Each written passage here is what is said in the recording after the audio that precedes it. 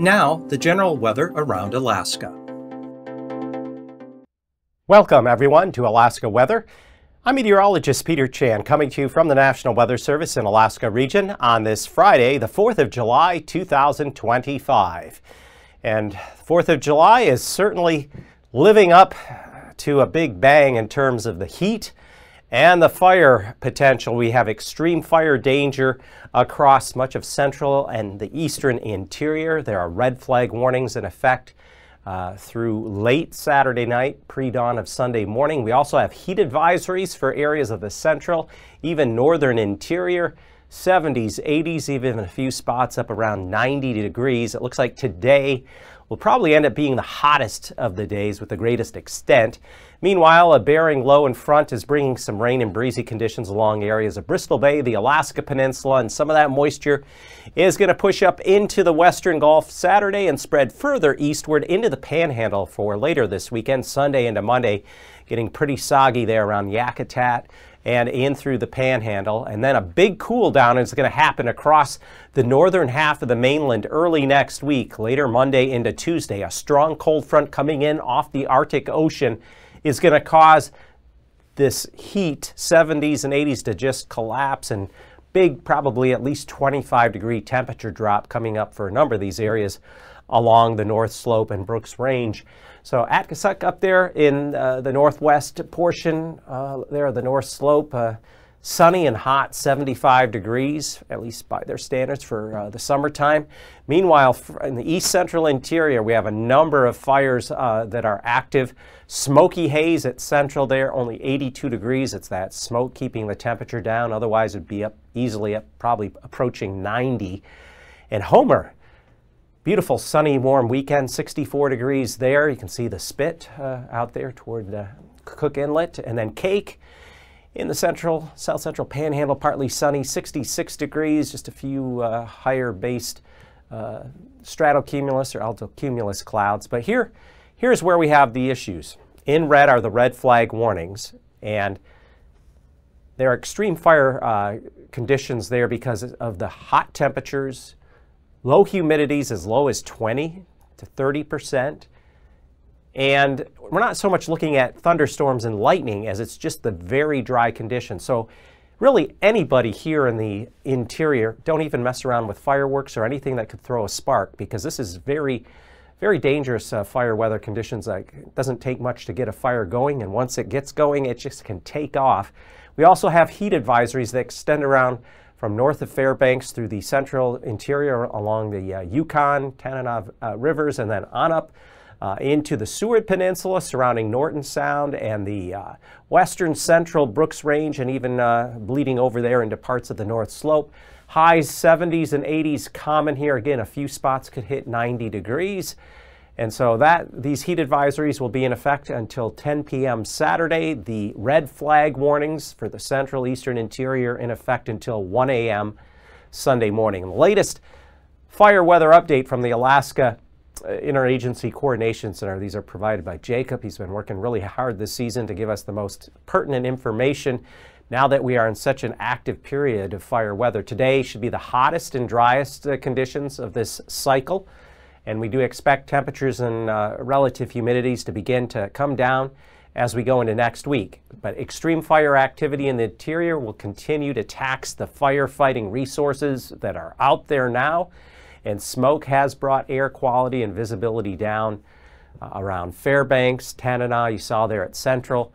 So again, we're in the midst of an active period of fire weather. The hot and dry weekend transition into a cooler and damper start to the week. That's that cold front that'll be coming down northwest to southeast from off the Arctic Ocean, and precipitation will become more abundant. But at this point, significant or really soaking rains will be rather spotty, so not enough to broad brush and take care of a large area of dry conditions. So here is the grass adjective.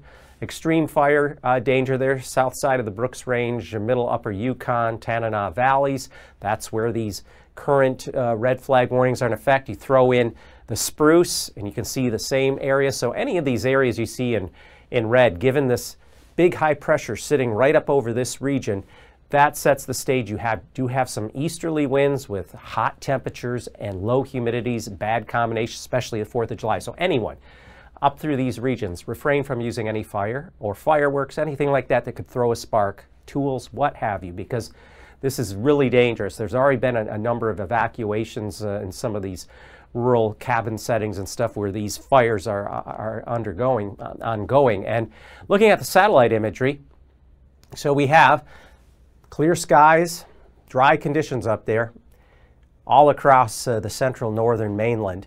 We do have a little bit of a low here, just west-southwest of Haida Gwaii. We have the low out here in the southeast Bering, a front extending eastward, pushing up into the Alaska Peninsula. And eventually the energy from this system is just going to translate off toward the east and northeast up into the western Gulf, and that's going to force this front and moisture all up along the Gulf Coast and into the Panhandle by Sunday and Monday. Rather soggy again here.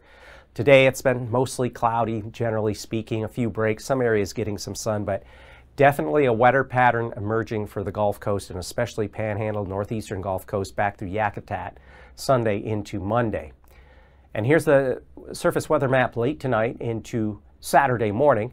Here's that weak low west-southwest of Haida Gwaii. Here's the low in the southeast Bering, just north of the Alaska Peninsula and eastern Aleutians. It's going to continue the energy east, northeastward up here into the western Gulf as we go into Saturday and Sunday.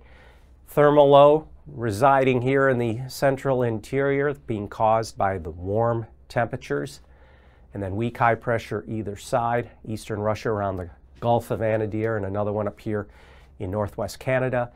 For Saturday afternoon, we have the thermal low. There could be a few showers and thunderstorms along the periphery of this. The main high up here is suppressing thunderstorm development, but still very warm conditions expected Saturday and into Sunday. Here comes what's left that low in the secluded front, push it into Sunday, and we see the energy translates up into the western Gulf just off the Kenai Peninsula, but this weakening front will push more rain showers all up along, especially northeastern Gulf Coast into the Panhandle. A little breezy conditions and showers or steadier rain certainly possible there. We should start to see more in the way of some scattered showers and storms across areas of the central southern interior. And then as we go into Monday, here comes that cold front coming in from the north and west. The leading edge pushing along the spine of the Brooks Range by Monday afternoon. It'll continue heading east-southeastward. And in fact, by the time we get into Tuesday morning, there could be some wet snow develop along the spine there of the Brooks Range in the higher elevations where the air will be a bit colder. Otherwise, just kind of this couple of lows lingering into the Gulf, into the North Pacific. So this is going to keep showery and cooler weather going along the Gulf Coast and Panhandle for early in the week. So here are the temperatures. Lows tonight, 62 Fairbanks, 60 Fort Yukon, even 62 as you get on over toward Shugnuck and Ambler. It's going to be probably the mildest, warmest nights we see this summer, and certainly looking at highs again on Saturday afternoon, 80s, a few spots could hit 90, and this is encompassing the Brooks Range, areas of the North Slope into the Seward Peninsula. Hottest temperatures though, again, middle upper Yukon valleys coming up through the lower half of the Tanana Valley.